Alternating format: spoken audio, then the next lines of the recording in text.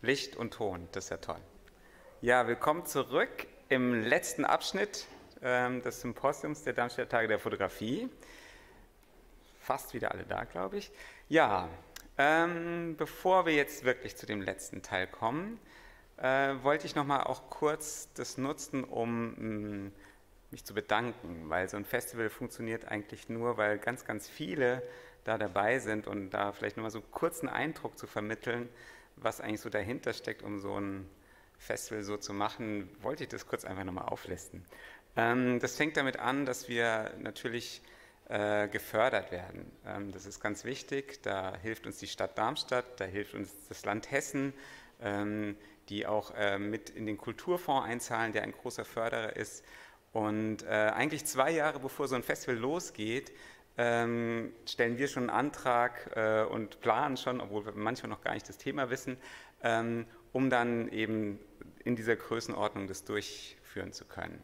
Also da steckt schon mal sehr viel Unterstützung drin. Dann gibt es in Darmstadt einige Stiftungen, die Bürgerstiftung, die Sparkassenstiftung oder Kurt und Lilo Werner Stiftung, die auch speziell dieses Symposium gefördert haben, die eben diese ganze Arbeit unterstützen.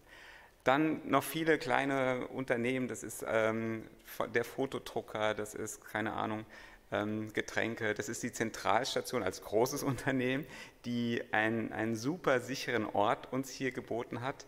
Wir wollten eigentlich in einem anderen Veranstaltungsraum sein, aber die Zentralstation macht seit Mai hier Veranstaltungen von 0 auf 100 heißt das Konzept, eben um Kultur in Zeiten des Lockdowns zu ermöglichen und das hat sich zum einen super bewährt und gibt ein gutes Gefühl eben auch, trotz steigender Zahlen dann noch so eine Veranstaltung zu machen. Deswegen vielen Dank auch zum Beispiel an den Stefan Körner da hinten, der mit vielen YouTube-Tests uns hier ertragen hat, um auch sowas dann mal schnell digital zu machen, weil das hat auch einen riesen Aufwand nochmal produziert. Sonst standen wir immer auf der Wiese und haben einfach drauf losgeredet. Jetzt macht man es technisch schon mal gedoppelt und dann auch noch digital. Das ist nicht einfach so, schon gar nicht, weil wir ja nur Fotografen sind oder so.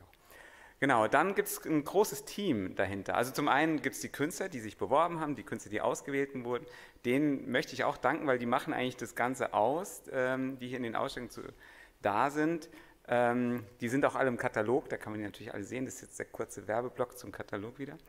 Dann gibt es das Team, was aus dem Kunstforum der TU Darmstadt besteht, mit der Leiterin Julia Reichelt und den Mitarbeitern des Teams und die sozusagen im Hintergrund da auch dabei sind. Dann gibt es die Stefanie Stadler, die ich kurz rausdeuten will, die die ganzen Künstler aus der E-Mail-Kommunikation kennen, aber die jetzt seit einem Jahr eben als Projektassistenz ganz viel Kommunikation, Organisation gemacht hat und auch seit Dienstag, glaube ich, Zoom-Meisterin ist. Und das lief heute eigentlich, glaube ich, brutal reibungslos, fand ich. Ich hätte eigentlich gedacht, wir hätten viel mehr Katastrophen. Also insofern vielen Dank an die Stefanie.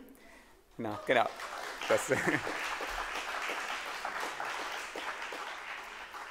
Und dann gibt es noch Aufbauteams und also allein, dass da in der Stadt, da stehen jetzt mehrere Tonnen Stahl und innen drin noch mehrere Tonnen Steine, damit die Bilder nicht wegfliegen.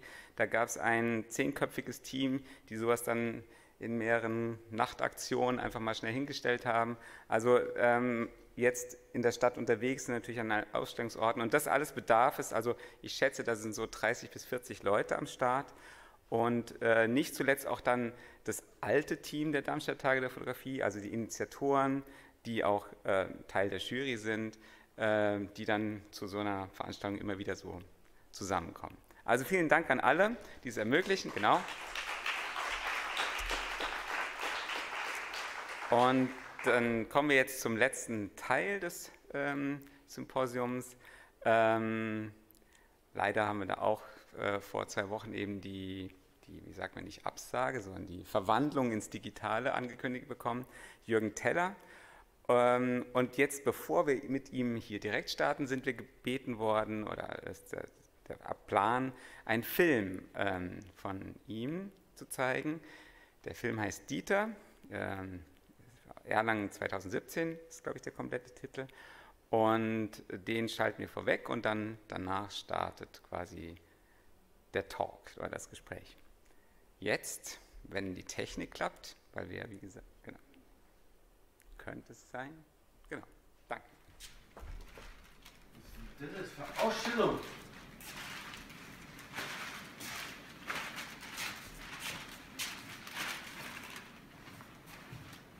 Ich habe das Manhattan fotografiert. Was ist das für ein scheiß Foto?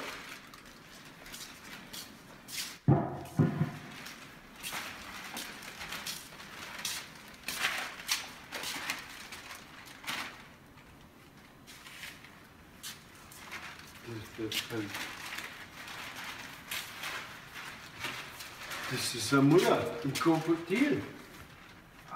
So was Blödes. So was Blödes.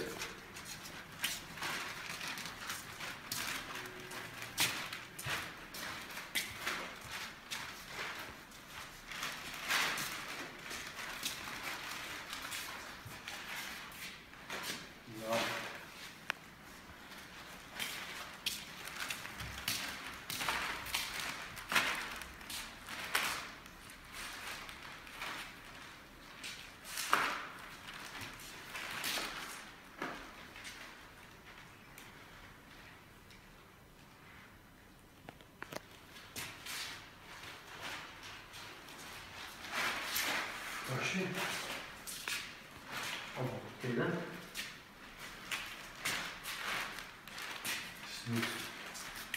Das ist so ein Scheiß.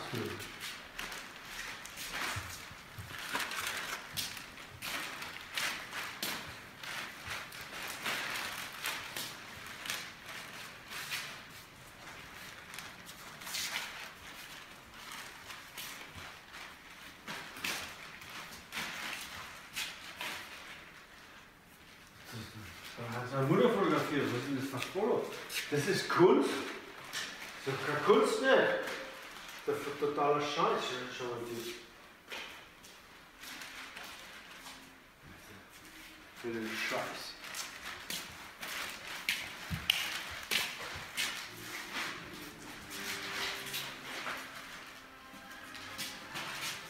Der spinnt ja.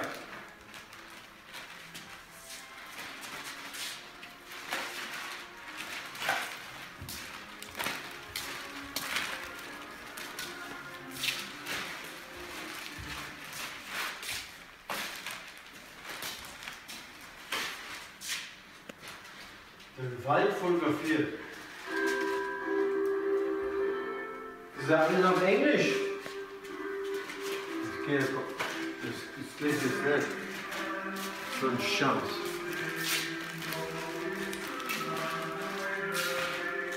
Das ist auch auf Englisch.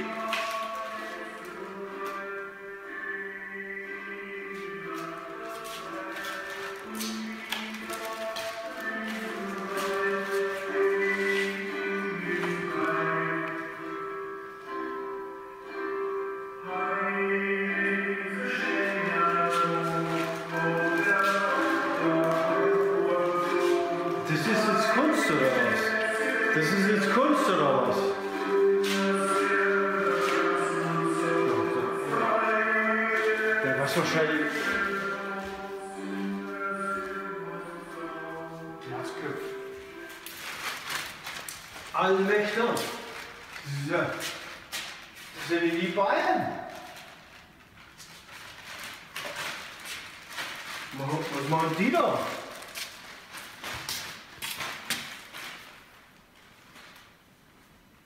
Was? Sein Sohn? Sein Sohn? Der ist sein Sohn? Der spielt jetzt auch bei Bayern München? Das gibt's ja nicht. Das ist sein Sohn. Das gibt's ja gar nicht. Was hat denn das jetzt gemacht? Das ist der Müller.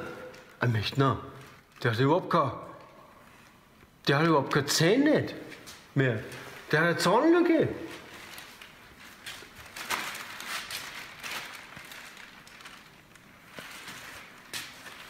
Der Ancelotti, das ist Ancelotti. Der hat Augen zu. Boah.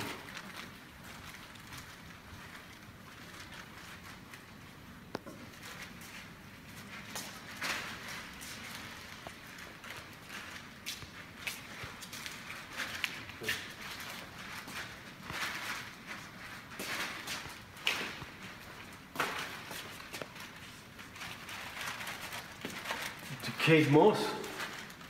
Und die hat mir noch nie gefallen. Die, wo man, da ist doch gar nichts dran bei der. Im Stück kann, weil die fotografiert.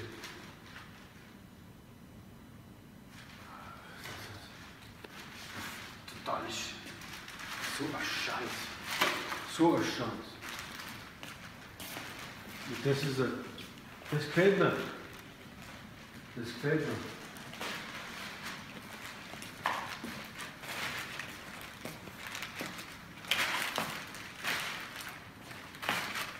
Das ist ja der Schwarzenegger.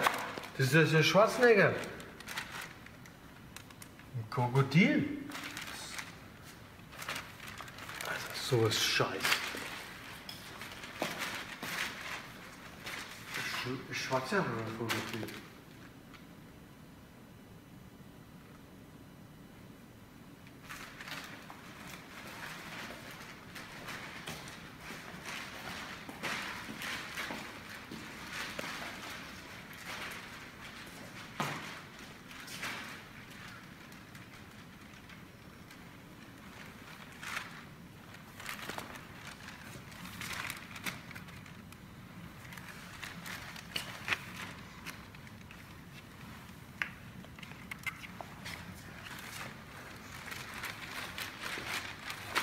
Ja, was ist?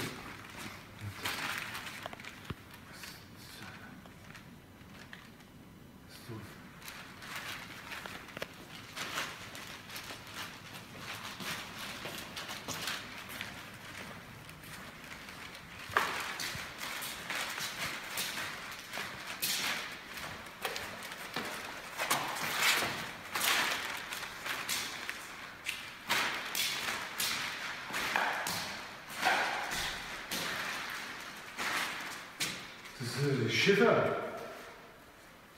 Das ist so fotografieren lässt von dem. Das gibt's ja gar nicht. Das gibt's, dass die sich so fotografieren lässt. Schau es mal an. Das ist ja überhaupt. Das schaut es mal an.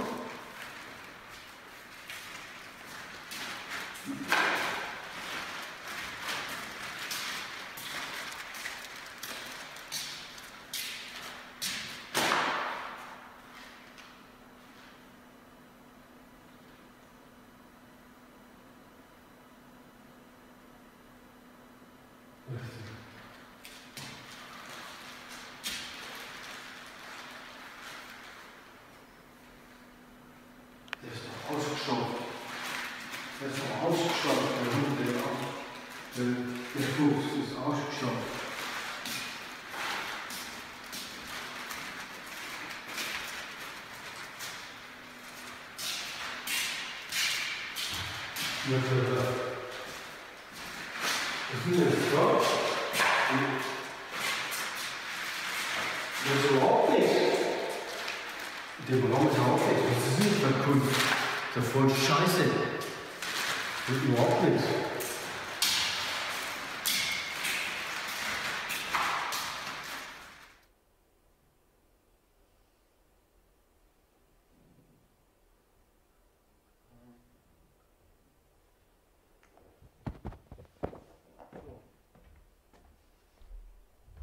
Hier vor wieder, finde auch meinen Stift.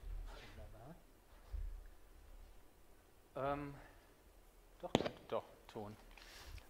Also, bevor jetzt eine Videoübertragung beginnt, möchte ich kurz vorstellen, wiederum den Text vorlesen, mehr oder weniger. Retouch Stomach. Wir sehen jetzt ein Gespräch zwischen Dovile Drizyte und Juergen Teller. Ziel dieses Gespräches zwischen den beiden, davon ist Juergen Teller der bekannte Fotograf und Werbefotograf, ist eine Reflexion darüber, wie zutiefst schwarzer, satirischer Humor, Neugierde und Selbstparodie in dessen Arbeiten mit hineinspielen und so für den Künstler wie auch für Modells und Prominente unerwartete, absurde Szenarien herbeiführen. Ausgangspunkt war und wird weiterhin sein, die Videoarbeit Dieter, in der er selber als sein alter Ego Dieter durch eine Ausstellung in Erlangen geht und sich quasi über das, was er produziert hat, ja nicht lustig macht, aber es ist als Nicht-Kunst, als ein Scheiß abtut. Ich selber kannte Dieter nicht, ich kannte die Fotoarbeiten von Juergen Teller, die er als Editorial- und Werbefotograf gemacht hat, war als Student zutiefst beeindruckt immer von dieser Freiheit, die sich dieser Erlanger nimmt in der großen Modewelt der Welt, nicht nur Londons, aber weltweit. Und wie er dann immer wieder buchstäblich Bauchlandungen machte, also physische Bauchlandungen mit sich selbst und mit den Models und darüber so eine Spannung innerhalb des Sujets erzeugte, die diese Schönheit der Repräsentation des Äußeren der Haut aufbrach und so ein bisschen ja, der Bauch, also dieses dieses Körperdasein hineinbrachte, was dieser Körperlosigkeit oder wenn dieser Astralität entgegenwirkte. Und wenn er jetzt als Dieter da durchschlurft, dann bin ich natürlich neugierig, was der für eine Rolle spielt in dem Ganzen und freue mich sehr auf das Gespräch zwischen den beiden und vielleicht auch auf das nachfolgende Gespräch mit uns und sage jetzt einmal, ich nehme an, ihr habt mich schon gehört, now in English. Hello Juergen, hello Dovile, I'm looking forward to hearing from you and seeing you talking soon, now. Ah, hi. Could you hear me? Hello. Hello. Hello, Dovile. Hello, Juergen. Could you hear me? Yes. Okay, Yes. so everything is set from my side. Now it's your turn. Okay. You scared us for a moment. Why? That you would explain all the video. It was my first question to Juergen, explain the video. Then he says, no, this guy is explaining the video. No, did I explain it? Oh, sorry. No. Nobody told me not to explain. I didn't explain it. I just told what I saw because I recognized you from other pictures. We were So just trying to. it's not enough to wear a wig. You're still identifiable. But anyway, now it's your turn. I think it's a conversation between you two. So I leave this place and return later on. Then we can see each other again. Perfect. Thank you. I will try to share our screen now. I hope you guys can see everything. Yeah, first of all, very, very sorry that we couldn't come to Mannheim. Was it Darmstadt? Mannheim? Darmstadt. Darmstadt. We wish we could see you all. Yeah, so very, very, very sorry about it. Anyway, let's start. I think we're curious to know about this Dieter thing. And how did that come? And how did you do it? And why did you do it? Well, in a way, it's self-explanatory. Really? Such stupidity can't really be well described. No, it was. I got very nervous when I had this. When I got asked to do this, I got really flustered about having this show at the Kunstpalais Erlangen. And if I have a show in New York, London, or Paris, or anywhere, I'm nervous too. But I'm precise of what I want to show and work towards it. And when I agreed to do, I really liked the curator in at the Stadtpalais in Erlangen, and I thought, well, but this is where I'm born, and of course, let's have a show. Then I didn't realize how big this space is. It's like 7 big rooms or something, and not big rooms, but it's 7 rooms. So it's a large exhibition, and I wanted to, because it's where I'm coming from, I kind of wanted to put a lot of German things in it, and I got more and more nervous about it, and my mother said, "Koop me up, you know, you can't, you know." You can't put yourself naked in it, and all these pictures and everything like that. And so don't embarrass the neighbors.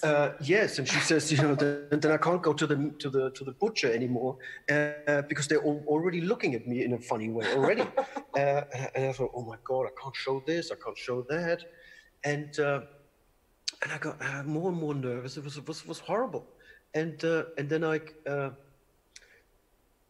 about 2 weeks before the opening, my mom called me up again and says all the uncles and aunts and family members and cousins and God knows what, they want to know what's at the opening, what's there to eat. And I got really angry with my mom. And I'm thinking, I don't know what the fuck I'm going to show. I'm really nervous. I don't even know what I'm going to show. And it's 2 weeks. And she says, well, why are you nervous? But just show your pictures of Claudia Schiffer and Kate Moss and Arnold Schwarzenegger. And I was like, that can't be that obvious. And I thought, well, okay, that's what I'm going to do. I kind of blocked myself completely. So I had a lot of German things in it and landscapes and my mother in it and everything else. And then I kind of got bored with it and used my nervousness and I kind of just thought, oh my God, this uncle and this person, they're gonna think my work's all completely stupid and they don't understand it. And I thought, hang on a minute, what can I do with this? And you have to go. It's on 2 floors, and you have to you look at the first floor and then the ground floor, and then you go downstairs, and you have to go right to the last room, and you have to go back again. And I just thought, what would happen if I would be my alter ego or my not existing brother, or if I would have not left Germany. Who would you be? Who would I be? Would I be some kind of loser from the Franconian countryside? That doesn't mean people are losers there. What are you trying to say? What I'm trying to say, it's like, and then I use Dieter, which is my middle name, which I always hated, this middle name of mine. And I thought, well, I'm going to be this Birkenstock self-knitted socks kind of guy with long hair and a leather jacket, walking through my exhibition and thinking this is all shit. And I had I took it in one take, and it's at the end of the show, and the point of it was that I wanted to create something. I got bored with it, with my own work, and you got bored with yourself. And I wanted to do something new for the show, and I came up with that video, and I thought it was really good. What did the butcher think? I don't know. Now she's asking me to do another show. Actually, in 2022. 2022. Yeah, with a collaboration of other people's work and mine and everything. Well, like hopefully by then we will be able to see everyone. It's kind of weird to talk to everyone. We don't see you guys. It's strange, this technology. Yeah. It's all right. Now everyone, I think, is seeing this funny picture. More and more when digital photography in commercial photography, everybody thinks they're a photographer now, and quite rightly so. That's fine, but everybody has their opinion, and everybody, and you get these notes back when you're in commercial photography. You send it to the client, and everybody wants to have this retouched and this retouched and sort of endless, and it got so much on my nerve. There's a thing called Business of Fashion, which talks about fashion. It's a website, right? Yeah. It's a website. It's a very sort of important website, and they did an interview with me, and they asked for a self-portrait, and and that's what I came up with as a self-portrait, and I kind of make myself ridiculous, really, and it was on a set when I photographed Kanye West, and that was his fur coat. And anyway, let's move on. Okay. So I'm not sure whether this is better. Which one is worse, this one or this one? That's worse. I think that was. I tend to photograph me. I tend to like to photograph me when I look the worst. Well, this will be hard to overcome, something like that. And there was a bloated moment for me, and when I kind of tend to go on certain benders, and then I get healthy and things like that. Well, anyway, we did a fashion story for British Vogue with Eva Herzegova. And she's been to my house 25 years ago when I also photographed her there. And I went to my old, how do you call it, children's room. And I found Fußball ist unser Leben. Football is our life. Is it? It is. Bayern Munich is against Frankfurt. Right now, up it's really right a bad moment for Juergen because his team is playing and he was like, I don't want to do the stalk. I don't want to do the stalk. I just want to watch football.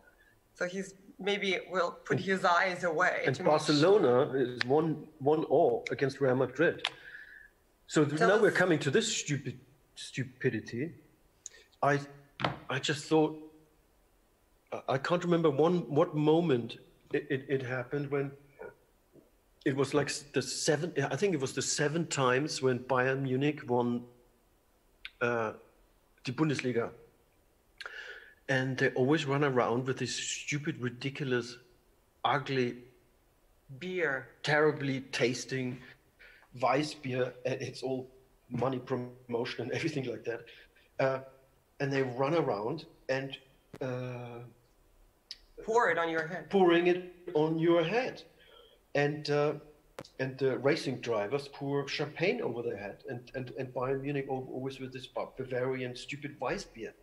And I just thought, this is a horror show. And I kind of did it myself. And it was a massive amount of Weissbier I spent my money on. Anyway. So you kind of, humor for you is making fun of yourself. Well. Or what? Well, it comes, I think it was in 2000 when I started taking self-portraits, when I photographed a French actress. And I thought that it was super successful, the shoot. You know, I was really excited. She was really excited. And who did you photograph? I don't want to say. Okay. It was just one was a very famous French actress, and then she invited me back to Paris to go through the work and choose the pictures together and everything like that. And I thought, oh, you know, instead of just sending it, you know, you have a discussion, and this is really interesting. This is great. And I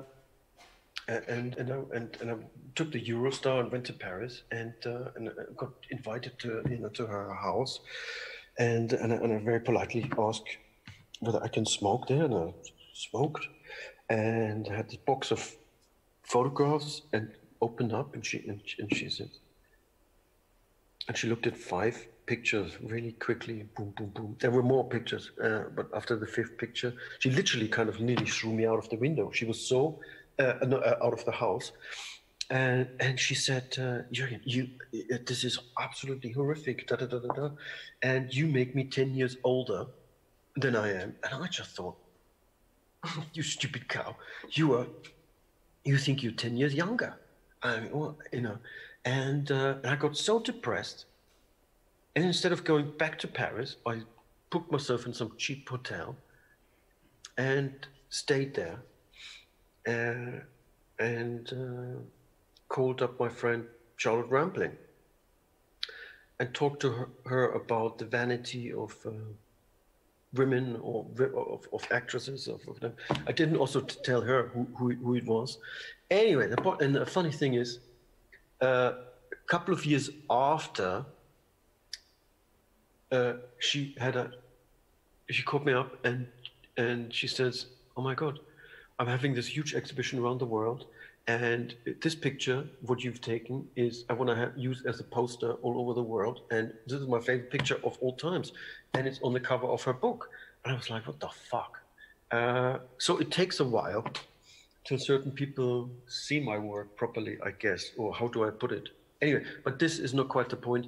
The point was, fuck it.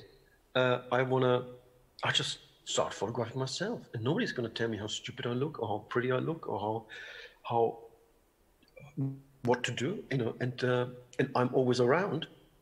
I don't have to go to Paris. I can photograph myself always.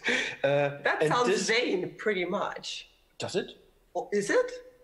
What do you mean? What is vain? Photographing yourself. there has nothing, no, not at all. It's for me, it was this reason what I just told you. And the second reason is, I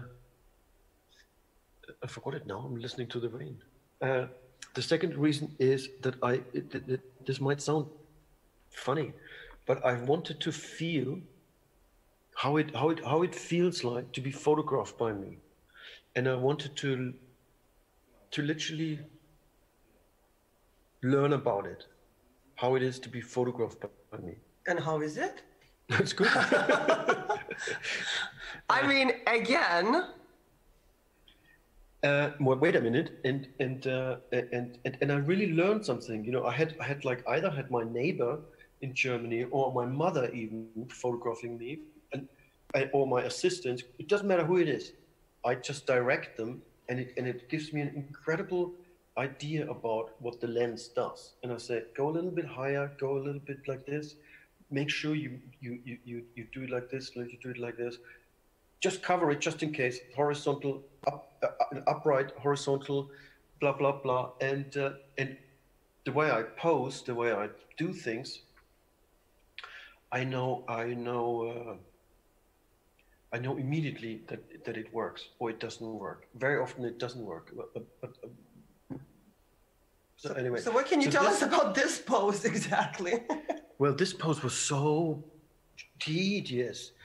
I had to do some advertising for these ASIC shoes, Kiko Konstantinov, and they paid me a lot of money for it. Actually, you were laughing about it. They paid me a lot of money that I do self-portraits. So far, we've seen only you in these pictures. And yeah, because I don't want to take fun of other people. I'm not mean. For me, it's very important to be correct with people, and I'm not laughing at them. You know, if I get them involved, I want to laugh with them. They have to be complete collaborators. I don't want to do things on the sly or do things like this. Anyway, it was we were going on holiday, and I was schlepping these shoes. They were like 4 or 5 pairs, different pairs. And I just couldn't bear the idea of photographing myself. And I had no idea and everything. And this was right at the end of the holiday in Italy. It reminded me of this film, Das große Fressen, the big feast or whatever it is. You know, we ate so much pasta, so much pizza, so much wine and everything like that. And I ended up like this. And I just thought, I do it there, finished, done. But do you think? And it was very successful. It was very good. It was very well received, and the other pictures were really also in that funny direction. But I guess my question is, when you start taking pictures, like, you know, this was an advertising for Balenciaga. But do you think, like, you actually think of making them funny? You try to put humor in, or it just comes somehow? Say it again? Do you try to put humor in? You try to make it funny or somehow, or it just happens? Do you think of making it funny? It's always different. Sometimes it comes out of a situation of desperation. Like here, I had to do some advertising for Balenciaga shoes, and I had this idea to go to this stupid outdoor gym. And I've been there before, and it was working really well, and it wasn't working. It just wasn't working. And I had a really famous model called Stella Tennant, and then a really good writer who's doing who was the subject, the male model for this. And somehow I completely failed, and I had these great characters, but all I had to do was photograph these shoes. And the whole thing, I just couldn't do it. It was painful. I suffer a lot when I photograph. And so you decided to photograph yourself again. And I thought, I just thought, this is so difficult. How do I photograph a shoe? And with these thoughts, I thought the stronger thing was, these shoes drive me crazy. I don't know what to do with these shoes. And I thought, if this shoe is stepping on my face, People that is will good. think is good. I don't care what people think. I care what the client thinks. Mostly, if I'm happy, the client is happy. And this is blast from the past, I think. That's a long time ago. I think we have a couple of those. Not that you can see, it's a long time ago. It's I've worked with Marc Jacobs for 17 years. You were that old? Jesus. What? I worked with him collaborated with him for 17 years, and sometimes he had an idea of who to choose, which are friends of his or friends of mine or people we admired, and it might have been Kim Gordon from Sonic Youth or he also, and then we used Charlotte Rampling, William Eggleston, lots different of different characters, and then he said, "Hey, what about? I just bought some work of Cindy Sherman, and I really like her, and I met her and everything. Why don't you photograph Cindy Sherman for our fashion campaign?" And I had to think, I had to like, of course, this is brilliant. Of course I have to photograph her. But immediately I thought, well, what can I do? This is she can do it much better herself. You know, she is working. She did a couple of campaigns before, and she is always involved with costumes in one way or another, and with self-portraits and everything. What can I bring in on the table? You know, if I just photograph her dressing up, that's just stupid. And I've been again. You bring yourself in. No, well, I was thinking, first of all, I'm very good when I do portraits with eye contact. There's a lot of eye contact, and I'm always very direct. And I looked at the film stills she did and things, and a lot of times, nearly all the time, she's looking over here. She never looks. There's nothing direct about this. And I thought, well, this is good. And I'm thinking, no, this is not enough. And I just realized she's always on her own. And I thought, I need an actor. And I thought of actor number one, actor number B. And I thought, I'm not quite sure. I'm not quite sure. This is just, this is not the right actor and what I'm going to do and everything. And I just thought, it's got to be me. Of course. Who else? And there you are. And there I am. We had a lot of fun. And how direct is this? How about eye contact here? Can you explain to us this eye contact? Well, this was another Marc Jacobs advertising, and it says, when you can read, Victoria Beckham, photographed by Juergen Teller. This was quite famous, I guess, this picture. They what, only this? They would call it iconic, I think, or something like that.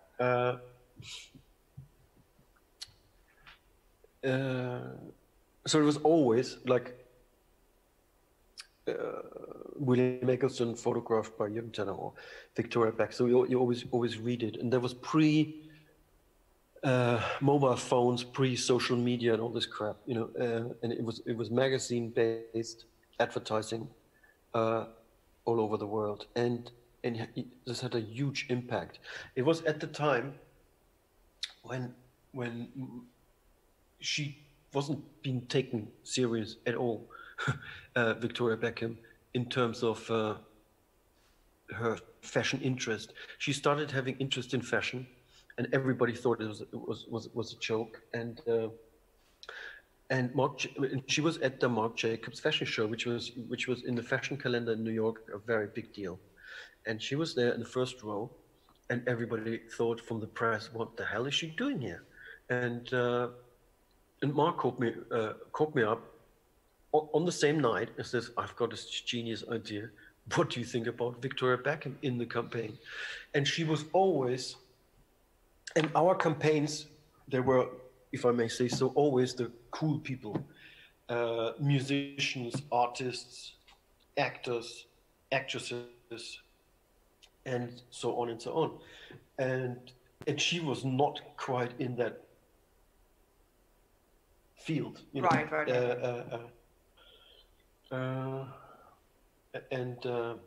But it was successful. Well, no, and I thought, oh my God, and I thought, genius idea, this is brilliant. Why not David? Because the fucking women's campaign. It's a women's campaign, and no, wait a minute, and then where was I now? And I just thought, oh my God, how am I going to photograph her? It was in Los Angeles, and I said, oh my God, she is a product. Victoria Beckham is just a product, and she packages herself, and I just thought, I'm going to build a huge shopping bag and put her in it. Go back, that's not, and put her in it. And the most interesting thing about Mark's collection, my personal opinion, was those shoes. And if I put her in this bag, and underneath it says Victoria Beckham, photographed by Juergen Teller, and she's just a product. And also fashion designers, they sell handbags, fucking handbags, or perfume, and not so much their fashion, which, you know, I was very much important for me, this product thing. And of course, I can't arrive in LA and say, hey, Victoria, why don't you just jump into this stupid bag? This is going to be great. I don't even want to see you. Did she find this funny? Did you? Did she find this picture funny? You don't even have to see you. I don't even want to see your face. I mean, that would be ridiculous, right? She would never do it. We obviously. So you tricked her somehow? No, I didn't trick her at all. I discussed it way before. She wanted to have. She has all these, you know, lawyers and business managers and everything like that to give photo approval, and Foster to give photo approval. And I said, hey, listen, I'm not going to give her. I'm not going to give you photo approval. I'm going to show you Polaroids. I'm going to tell you exactly what you're going to do and how it's going to look like. But I'm not going to give you photo approval. I don't do this. And which brings us to another problem of celebrities. That's all they want to do, have photo approval. Anyway, so and then Mark said, hey, call me, and says, I've spoken to her. She is demanding photo approval. Can you not just call her, explain her the whole thing, and just charm her on the telephone? So I had to call her. I had to call her in LA, and I explained everything. And of course, I'm playing with the vanity of people. That for her, it was very important to be to be associated with an extremely important fashion designer, and to be in these ads. All these ads were very iconic for 17 years, and because we had a lot of freedom to do things, and I knew she's going to say yes because of the vanity of her, just to be associated with this thing, and it helped her a hell of a lot. And now you can do this next. Thank you. And then again you throw yourself in there. Well, and then 10 years, and then she started her fashion business, very successful, and has very good critics, and is very good, and everybody was pretty much surprised how great she was, and in how good she is. And for her anniversary of her company, of her brand, for 10 years, she asked me to redo the pictures for her campaign. And I just thought I overtop it for and you can't help yourself and you slide yourself in the picture.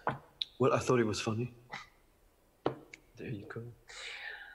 So there we have we'll do this portion a bit maybe faster. If Juergen will not speak so much, I think it would be helpful. Well, let me check the results. But there's series of, tell us about these series. Just don't speak maybe about every picture. Oh, 4-0.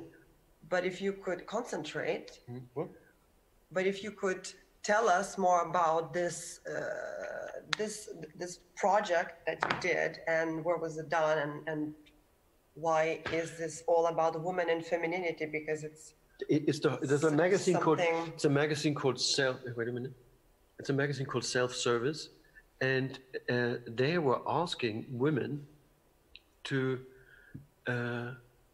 and this issue celebrates femininity and female empowerment because we love women. I just thought, how strange is that? And then they ask the stylist to answer these questions. How do you deal with creativity in relation to the necessities of the business? How do you? And they were so stupid, these questions. I said to the stylist, you know what? We're gonna fire back this. We're gonna fire back these. You don't even have to answer these questions. I'm gonna write them in it, so you don't even have to answer. And then I wrote myself a couple of more stupid questions. Anyway, this is maybe a bit too long and too complicated. No, but I think it also, why did you decide to include this in presentation or talk about this? Why is it important to you? I mean, it is quite funny, but also I think it's very you, these pictures. And there is a lot of humor and sort of awkwardness. Like, you don't do yoga like that. What do you mean? Not really. No. But what is it, what is it for you? What does it mean? Would you say this is really your pick? Like, do these pictures describe you well? Your work? Yeah. But let's move on. This is also stupid. This is football. This is football, yeah. Okay, carry on. And how? All the clothes, all the stylist came along with all these, how do you call it, sportswear stuff and things like that. And there was at the time at the World Cup, or something. Yeah. It was the World Cup. Yeah. It does. This is like Thema, and.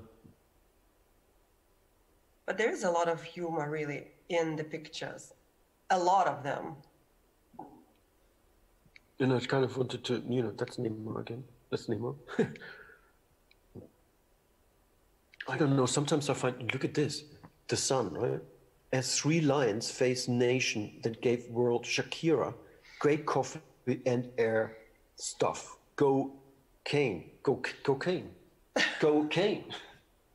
But it is. I mean, this is ridiculous. It does come across as a lot of humor in your. Because I find, this pretentiousness of people and the seriousness. What? I find very, I don't know. I want to have.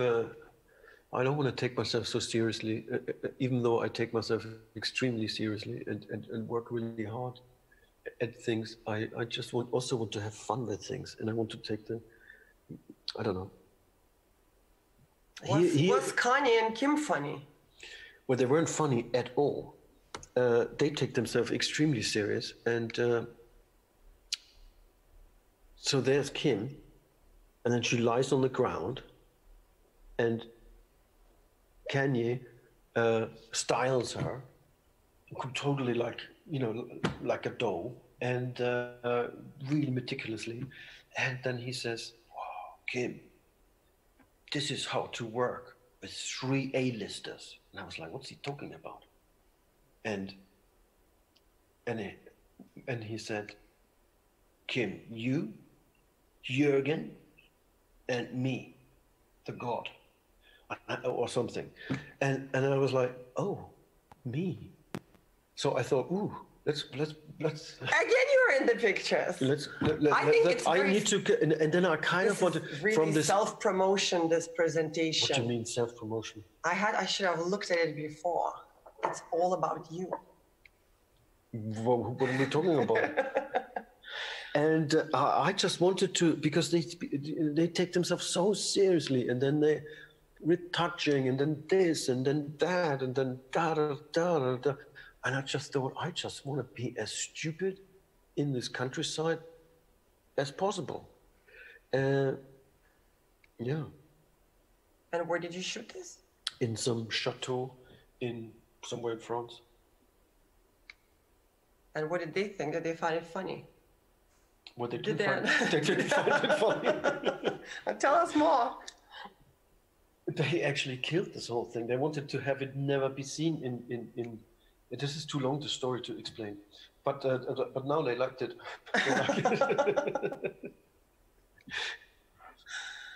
So I mean, I was very, I was interested. I'm thinking, oh my God, it's all about that bum. And I thought, oh, okay, I was, can I touch your bum? And she said, yeah, of course. and I was like, ooh. And I thought, this is quite a bum. And I just thought, this is this outfit. That's what it is. Outfit here, and we're here in this. Actually, we were in this chateau, and the chateau was too nice. The garden was too nice. I'm thinking this is rolling into a bit of a boring scenario. It looked like a sort of a chalet garden where they might get married or something. And over the hedge, there was this shitty field with this hill, sand hill, and I just thought, I'm also interested how it's amazing what you can do with a camera. What you could just ask someone to do something and they do it. It's crazy. Otherwise, people would think you're nuts.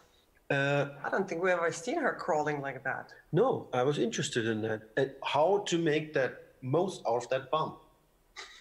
You definitely did. And then I just asked, Kim, could you crawl up that sand hill in high heels? Yeah, of course, Juergen. I was like, whoa. And I like that. It's just the way you are, how charming you are. And then people do all sorts of things you wouldn't believe. So you just charmed them all up. Yeah. That seems to be working. Are we done? I think so. I think that's all that we wanted to share with you guys. And I believe that now we have some question and answers. Q&A is cool. I think it will be some Q&A type now.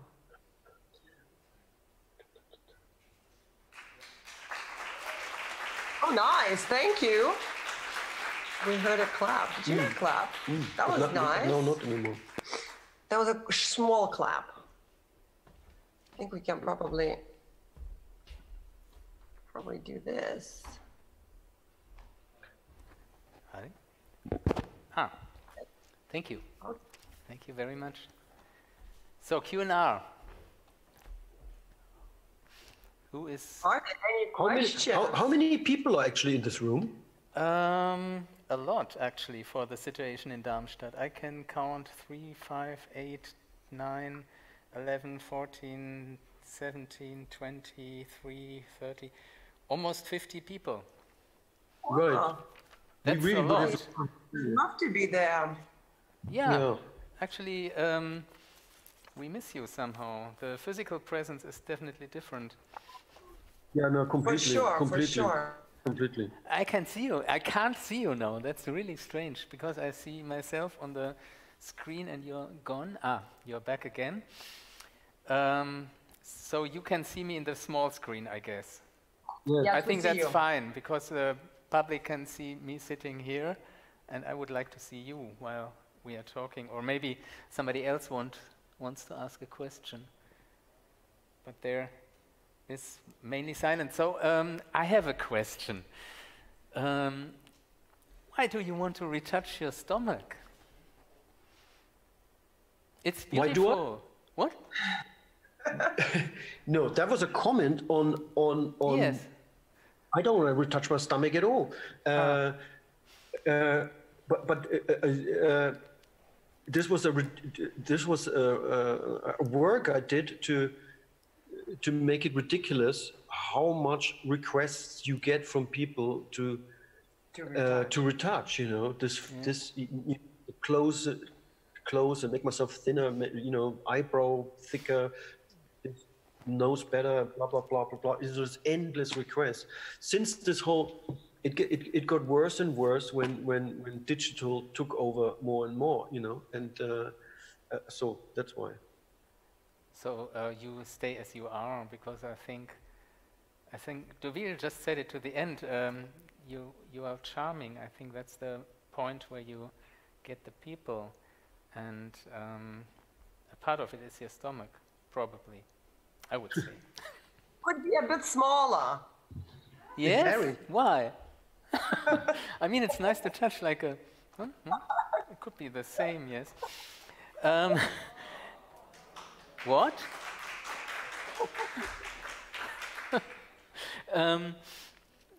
When I saw your video, Dieter. Now, when I was Dieter, I had this idea, and I literally I was there a week before installing the show, also to see my mother and things like that. And then I had this idea a week before the show, and I thought, oh my God, I'm doing this Dieter thing, and I'm a little bit in too good of a shape. And I literally ate and drank so much in this week, and I expanded. I expanded, you know, like it's like method acting, and I wanted to really like this, and not. And that's what I did. So I ate a hell of a lot and drank a lot of beer, which I normally don't really do. Yeah, there is a because I mentioned when I introduced you, and it was more by intuition, but the picnic type is a body type, and I just translated as picnic. The picnic type is a medium-sized, stocky build, tendency towards fat deposits, chest wider at the bottom than at the top, short neck and broad face. That's temperament. Sorry, it's just the translation by Google. Maybe it's not the perfect one. Temperament sedate, cozy, kind-hearted, sociable, cheerful, comfortable, satisfied, lively to heated, or also quiet and soft, which is the part I like most, the end. I mean, the body description might fit or not. But so my first idea was a refusal. Don't retouch your stomach.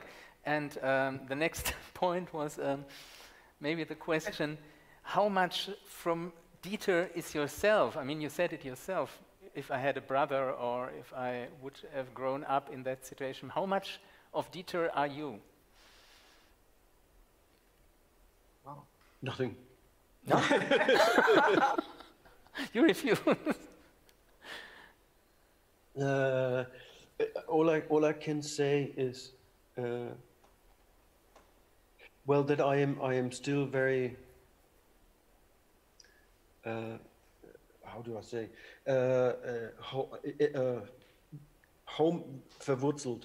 You know, I still I'm very, very fond of my family in Germany, my mother, and I go there as much as I can, and I also took on a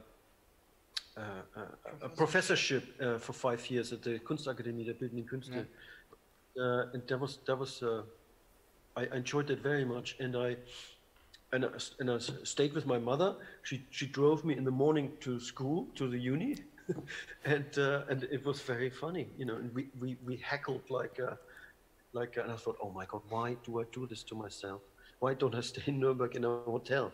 And you argue in the morning when she drives me to school, and I'm thinking, oh, this is just ridiculous. So I am a little bit. That's a bit of Dieter there. Yeah. In a way. I think the moment. But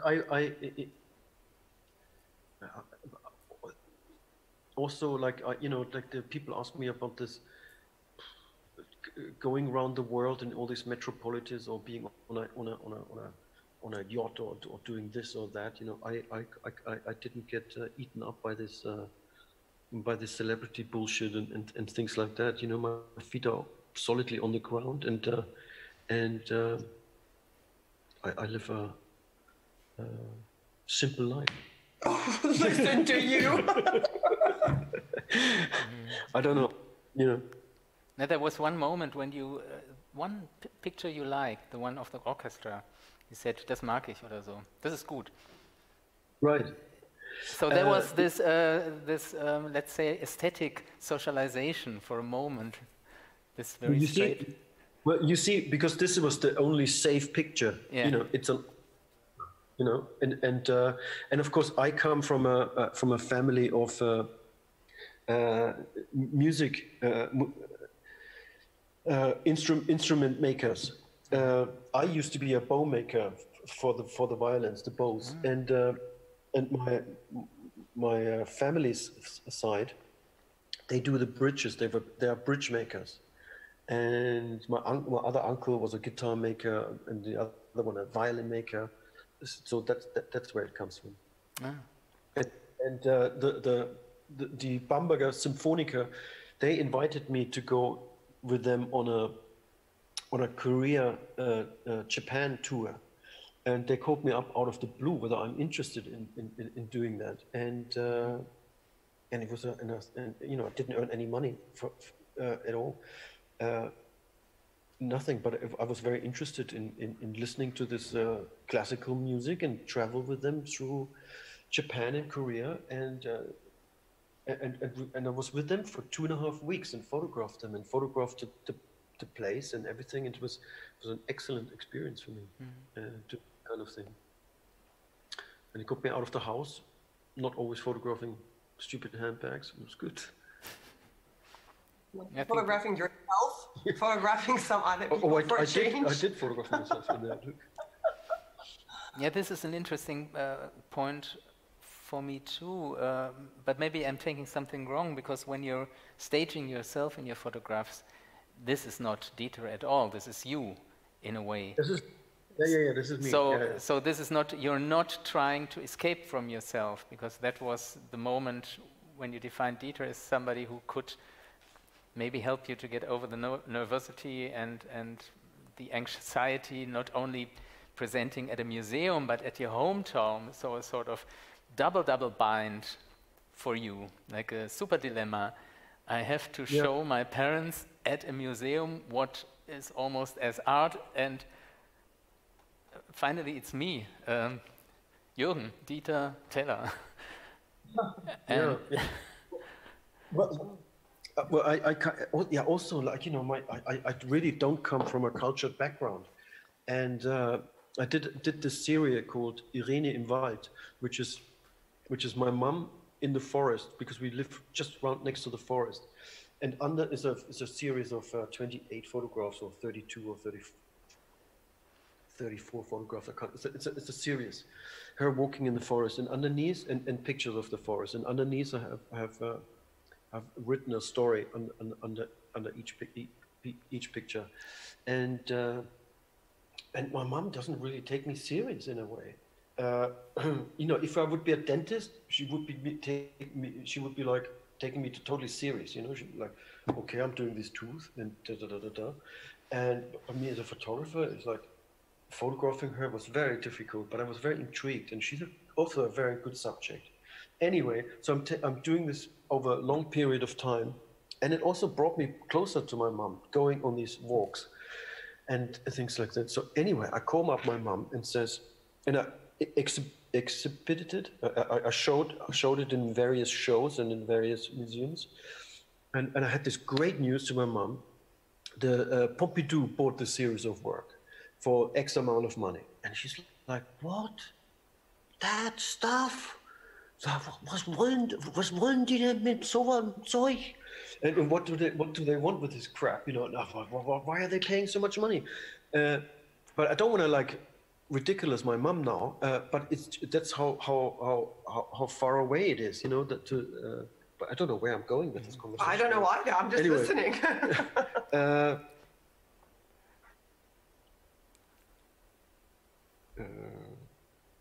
Yeah, and I lost it now. Anyway, let's carry on.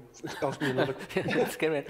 Yeah, what does your mother think? I mean, you're making yourself to a joke when you stand on this level with these shoes and making money out of that. Still, where are you?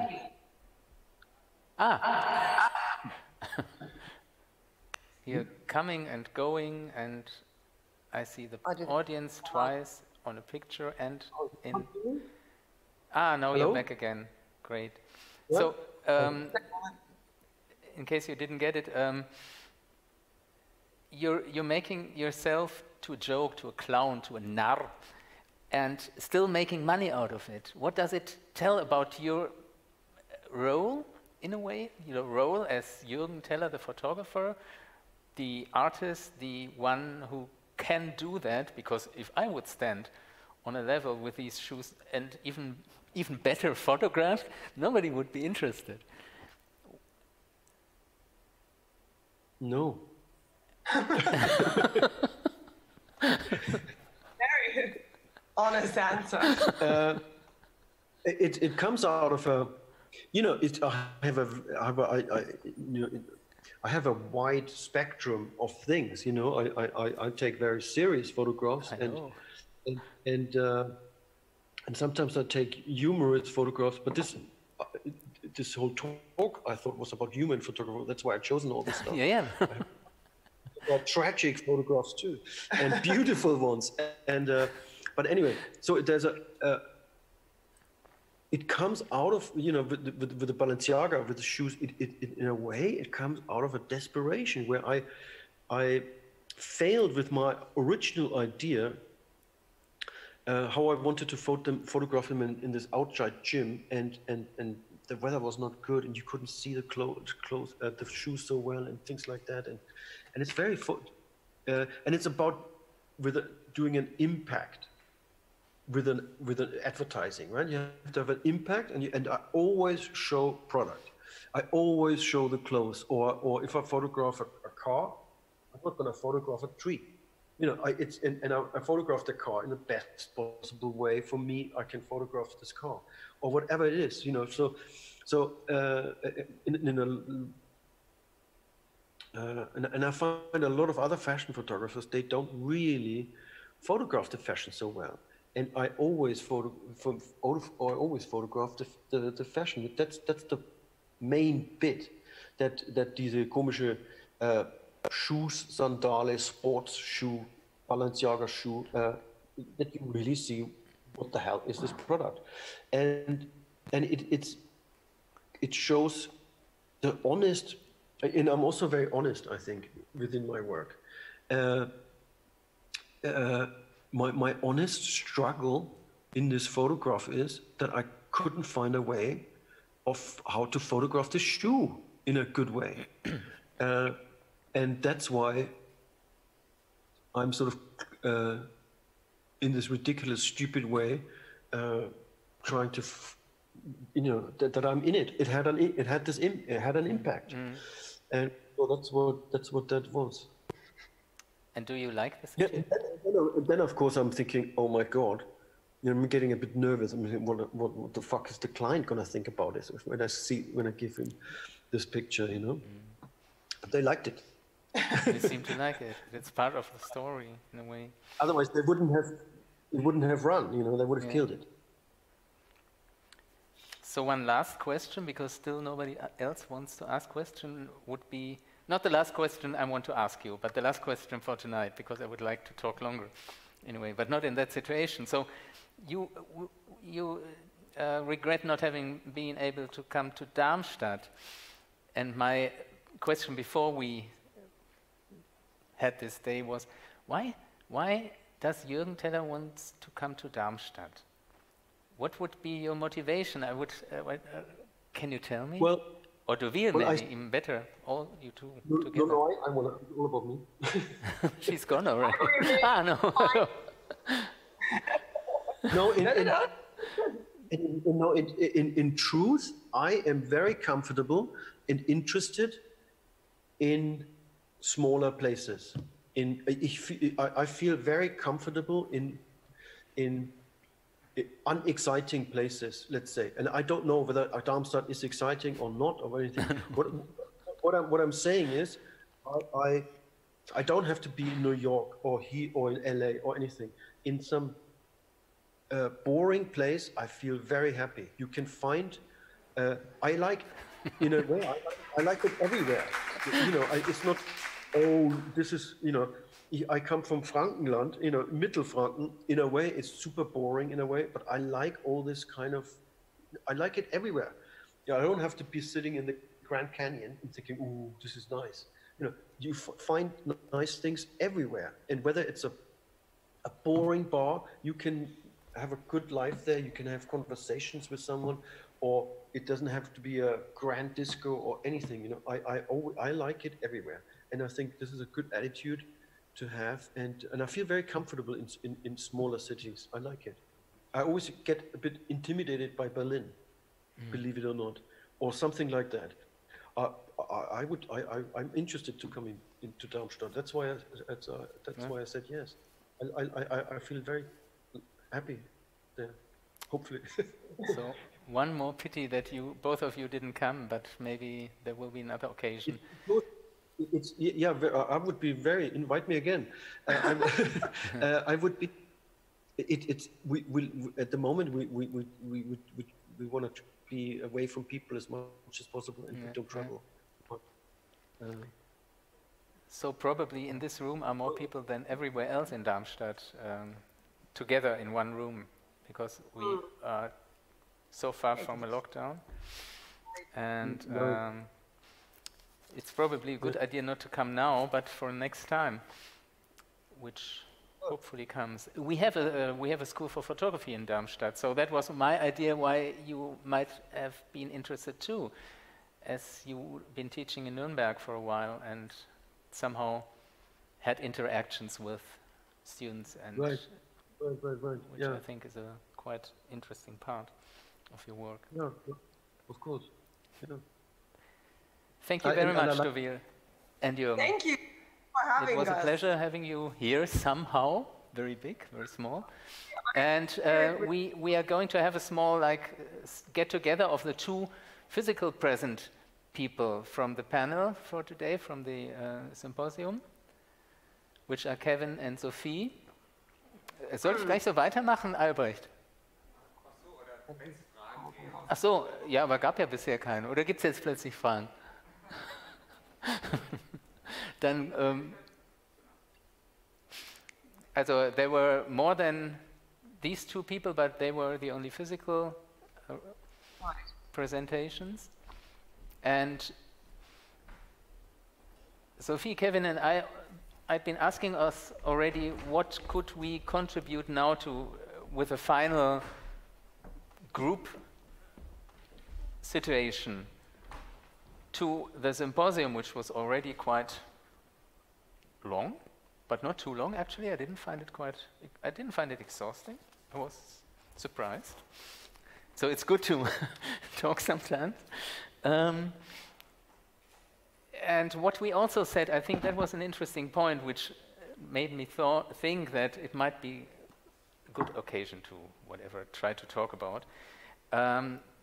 Sophie, I think you said it's very diverse. So each of the presentations is completely different to the other. So when you see, Sophie is the one there, and then now the camera is turning a little bit to the to the left. So there is another person, which is Kevin. So they were the two reference from more the theoretical side of humor. This is a good image. I like this one. So this diversity made it quite interesting for me. I'm completely not, so in my work, I'm completely humor-free. So usually I'm not humorous when I'm working. Besides of that, I try to laugh sometimes. And I learned a lot about humor. And another time that I quote you, it's not deliberate, it's just by accident. No, you said, and there have to be, es muss ein Einverständnis, einen Konsens geben über den jeweiligen Humor. You have to find a consent, what you're laughing about, before you laugh about, and if you can laugh about. And that, I think, goes through all the presentations in a way. So starting from the meme, you have to find an audience who is amused. And then from the, I can't see you any longer. From the fashion photography, you have the same problem. Are you still there? Juergen? Dovile? Ach so, die sind gerade wirklich weg. Okay. Nicht nur. Anyway, ich kann ja, soll ich jetzt auf Deutsch wechseln, weil sowieso? Ja? Okay. Vielleicht können wir damit ja was anfangen. Also diese Frage, wie schafft man überhaupt einen Raum für Humor? Also ein Raum heißt eine physische Größe, in der sich Personen befinden, die einen Konsens haben dazu. Magst du vielleicht was dazu sagen? Also ich glaube, das passt gerade bei dem Internet-Meme-Thema natürlich sehr gut. Wenn man sich zum Beispiel die Praxis des Trollings anguckt, ich weiß nicht, ob Leuten das bekannt ist, aber sozusagen, die darum geht, so Kommunikation zu zerstören, im Endeffekt durch humoristische Art und Weise. Und guckt man sich solche Späße in Anführungszeichen an, sind die für Outsider gar nicht verständlich. Also es ist wirklich sehr schwierig, in diese Kultur auch zum Teil einzusteigen und bestimmte Memes zum Beispiel auch zu verstehen, weil das einfach so spezialisiert ist und Nuancen hat, die man dann nicht versteht, zum Beispiel, dass man wirklich da eigentlich Forschung betreiben muss, um da einzusteigen oder sozusagen zumindest Teil der Kultur muss man irgendwo auch werden, wenn man das untersuchen will, glaube ich. Also es ist einfach, also da hast du recht, da würde ich dir auch zustimmen, eben Humor setzt voraus, dass natürlich das Gegenüber den Humor auch versteht und das passiert natürlich dann bei so speziellen Humor sehr schnell, dass man das missversteht. Hört ihr mich alle? Ja?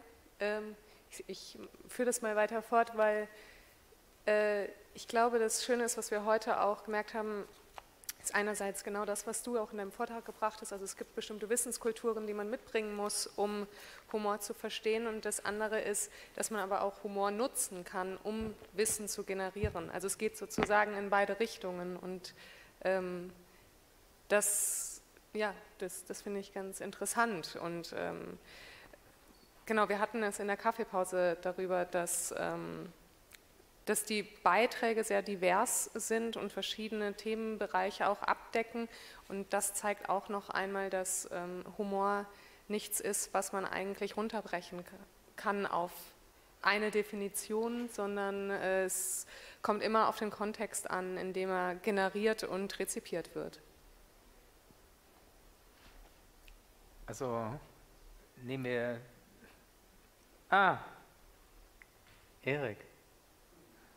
Sorry, we somehow forgot you. It's everyone at the moment. You see, everyone is wow, hello. Naomi. Great, perfect. This is the other room. This is the room they've been talking about. Now you're all there. Sorry, we had most of the discussion is already through. No, it was about the question or like the premise of humor has to be a consensus about something which could be funny or something you could laugh together with. As we know, humor always means interaction between people. You can be, okay, there's a sort of self-humor, but I leave you alone with that. And that this construction needs an agreement, a social agreement, a social consent, could say. And now, as we are a very diverse group of reference, and as we saw really, at least those who are there, very diverse presentations, it also seems to be, to me, seems to be that things can be humorous, but they can also be not humorous, the same thing. So if you, I see Naomi very large at the moment, and she's wearing a dress, and okay, apart from the heart, but the rest of the dress is in many cultural situations is absolutely not funny. It's a sort of a traditional dressing. That you wear it makes it funny. So, and we start maybe laughing or smiling at least because we have this agreement that could be a humorous connotation. But as soon as you find it in Bavaria on any larger traditional party, it's not about laughing. Maybe some people laugh because they have fun, but not because you were wearing this dress. And the same, but on a different level is, you said, again you said a quote, Krieg ist nicht witzig, war is not funny at all. There is nothing funny in war, about war, not in. And still people are able to create a distance or create a situation where there is a humorous view on some aspects of war. Or if we now in this pandemic situation, and you sit in your video rooms, we sit with masks in a room far from each other, this is not funny. But still we are able to see funny connotations and we mumble behind our mask or having fun. And this is, I think, a very, very human, I mean, humor is human. Humor is a very, that's a power, I think. I think we could see it very nicely with Naomi's work. So Naomi, you showed us these very interesting photographs of like how cultures adopt other cultures and how why ever they are trying to invent themselves in these other cultures. And I think humor was a very good and perfect instrument to showcase exactly these dynamics, these cultural dynamics. So it's a strategy to sharpen maybe things which are going on in the world.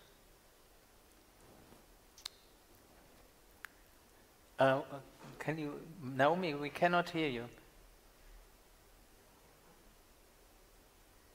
Still not hearing you. Is it somewhere on our side?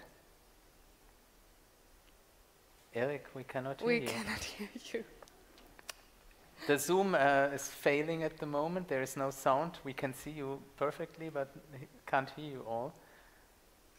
But it's interesting. You're doing interesting thing with your finger. You can write it down in the chat and we can write it. Yeah. Should I log off and log back in? Maybe. Question to the technique. He is not responding. We don't know. Ah. No. We still cannot hear you. So this is the classic log. Oh, interesting. That's good. You can hear Naomi. What does she say? You can hear her too. Wow. Yes. So we are locked in 2 rooms. No, I think we can hear them now. What? No, I think I heard them. No. So there are 2 rooms. The one, the yes. Oh, yes, now, yeah. Hello. It's like the Verizon commercial. Can you hear me now? So I don't even remember what we were talking about.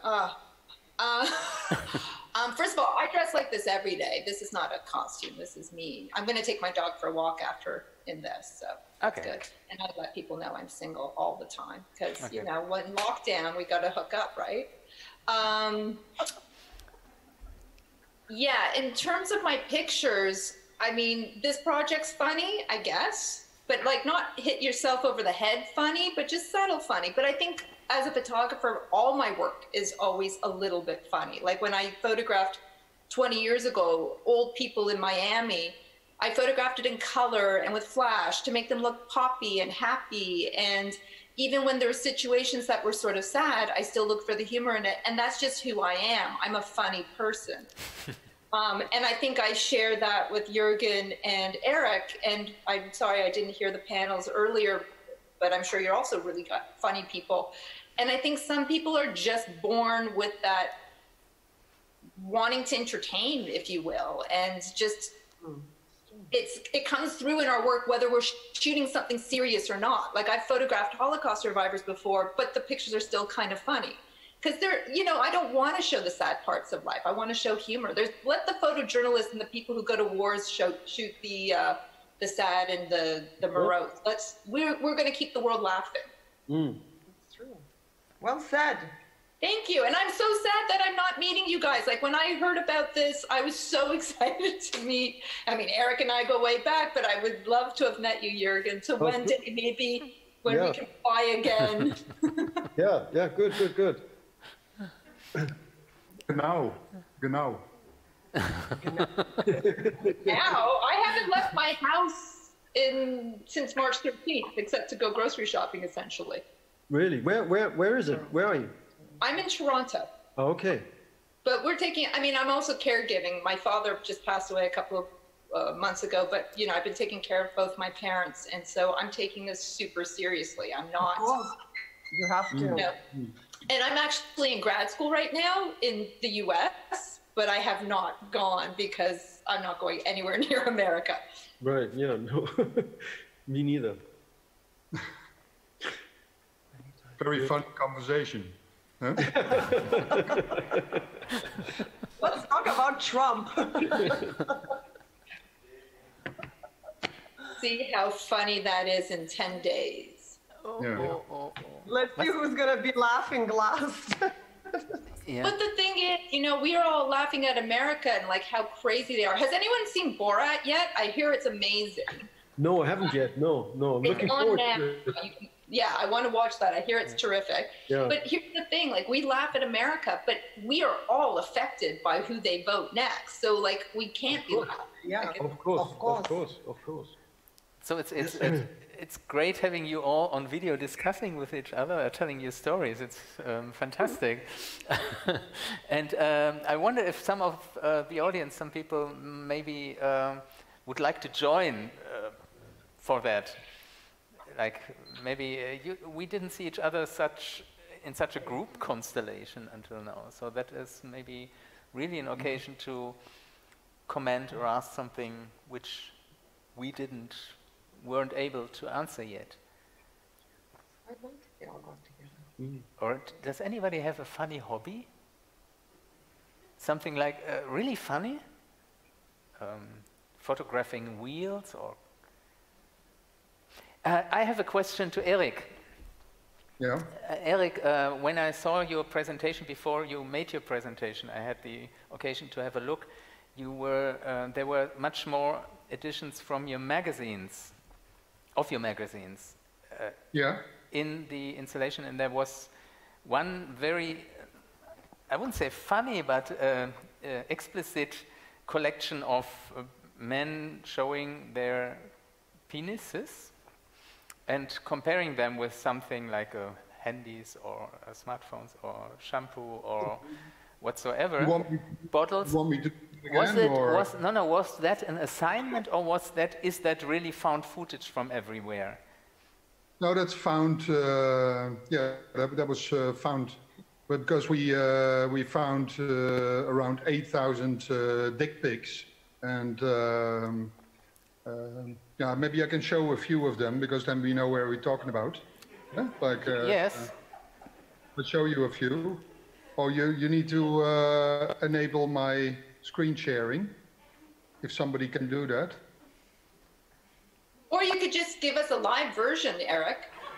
Oh, yeah. Well, I'll show you. But, and then you next, Juergen. No problem. So you don't need to ask twice this one. It's like this. So there's... we found with a group of people, not on my own, but we found about 8,000 dick pics. In Germany, they call that Schwanzvergleich. So these are images that you find online. And in the magazine are 2,000 of them. And we ordered them on the basis of things that are next to it. Because they do this, of course, to share and to show the size of their penis. And they do it on Snapchat and... So in the magazine, the cover is, of course, with the alarm clock, 6:38. And then it goes to the first page where you see like the shower bottles, and then the shaving cream, the deodorant, and brushing the hair. Then there is breakfast. So it's almost a day in the life of Dick. And then there's the toothpaste. These are all anonymous, pictures that are just online, and hopefully nobody recognizes themselves. But then they have to leave the door. Like 18 dicks leaving the door. And then they have to go to their work, so they are in the car, they put a CD on. At work, some people still work on a PC, others work on Mac. And then there's the lunch, there is a cigarette break, they have to do some work. Then you have to spend some money for the evening dinner. So this is like 1 coin on a dick, 2 coins on a dick, 3 coins on a dick, until like 28 coins on a dick. And then it goes through the day, just like having a drink and a snack. You have to go to the toilet. If you're happy, there's paper. If not, there's no paper, but it can function like a nice extension. And then there's the evening dinner. There's after dinner entertainment. There's the remote control, which is very often used, very useful item next to a dick. And then there's like the beer bottles. Then it's kind of the end of the day where you want some privacy.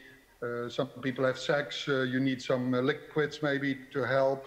And then on the right-hand bottom, it's kind of the end of the day. So people go to sleep, and then they take the teddy bear, and then it's like the end of the day. So.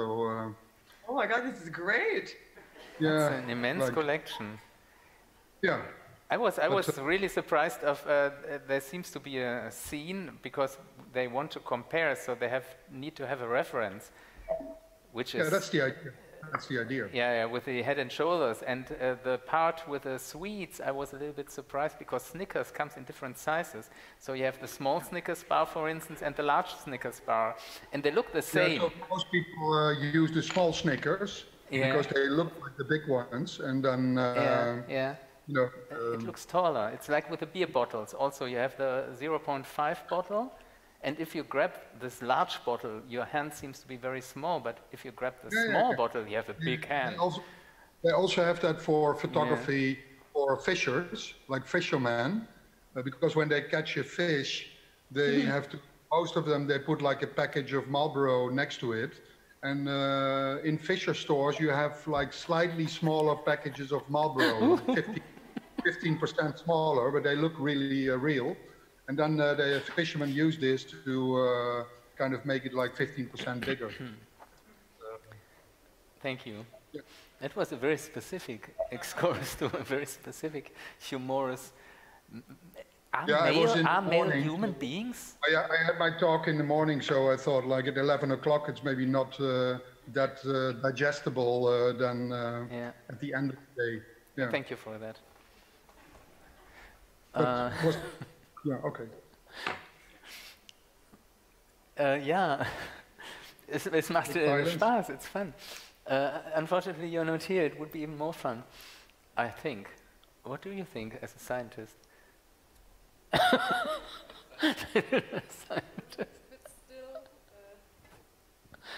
I think I prefer the pictures than... No, not the life. I wanted the people life, not the rest. Oh yeah, that would be lovely. Not the 8,000. Yeah. Okay. So I think... I've been to some parties where it's almost that many in live, but that was a lifetime ago. Yeah. I think what I really like is this fetish of, like this repetition of this photographic fetish to always photograph penises with objects. And I mean, we have this with a lot of other things as well. For example, Schloss Schwanenstein is a very good example. Like the fetish to have a photo in front of Schloss Schwanenstein. And this is, I don't know, something very human, like to what humans do to photograph themselves with these always repeating patterns, aesthetical patterns, and as we can see, it's the same with if you want to photograph your penis. Yeah, let's take an object next to it so you can see the size of it. Well, I was going to say, I think more people are not taking these pictures for themselves, it's to send to people. Yeah, so exactly. It's advertisement, if you will. It's penis propaganda. Propaganda.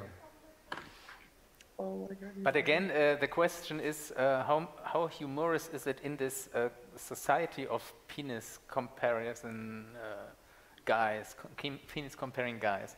Is it, are they having fun, making fun out of it, or is it more like a serious thing? I want to have a bigger one.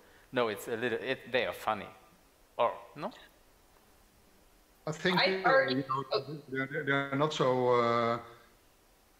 They are just for a useful purpose. So they are just like look at mine and let's get laid. And but I think like to maybe to put them in order like this and to show the ridiculousness of it. That makes it kind of hilarious, of course. But people can judge for themselves if they find that funny or not. But it's at least quite hilarious that there's so many people, you know, like with the doorknob, that you find 18 pictures of a dick comparing itself next to a doorknob is quite hilarious, I think. I have a question. Where did you find them? Are they open in the internet, or are they sent to you, maybe?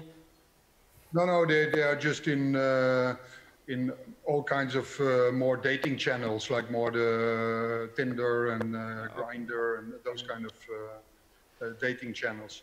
But they are open for they're just open to the public. Yeah. The interesting thing with this magazine, with the collection that we did, I mean the book is already quite for a long time sold out, but.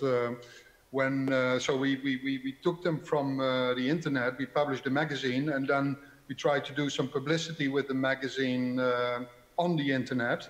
But the internet didn't want them back anymore, because on a lot of channels, if you put that on there, it will be thrown off because it's like explicit. But on the other hand, it's quite strange because the internet is full of.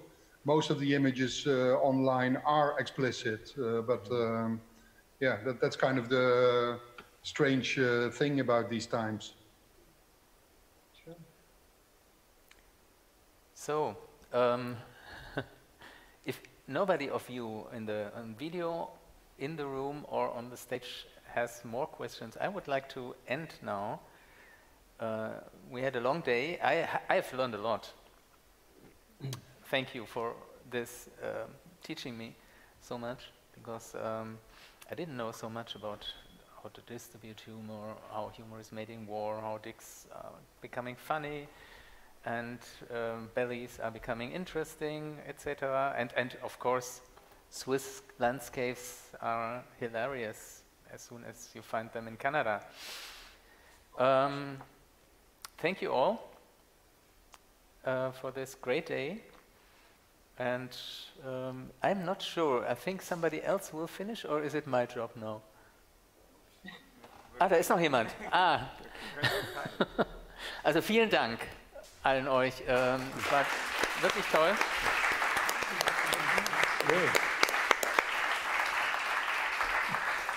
Und jetzt kommt noch ein Ja, ich glaube, ich würde mich eigentlich auch nur anschließen wollen, dass wir also den Referenten nochmal danken möchten, dass wir die jetzt über den ganzen Tag so hatten und so ganz viele verschiedene Einblicke hatten und am Ende auch noch die Kurve gekriegt haben, um das auch abzurunden. Ja, also dieser Stream ist auch aufgezeichnet worden und weil wir nicht alle jetzt immer hier teilnehmen lassen konnten, verbreiten wir es hoffentlich noch weiter und man kann es dann nochmal nachsehen.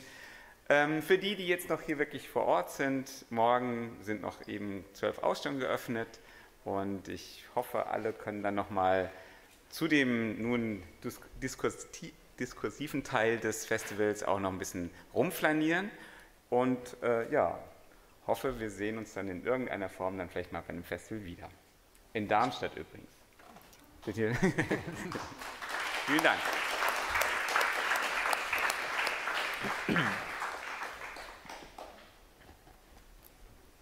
Maske. Naomi? Yes, hi. I think we...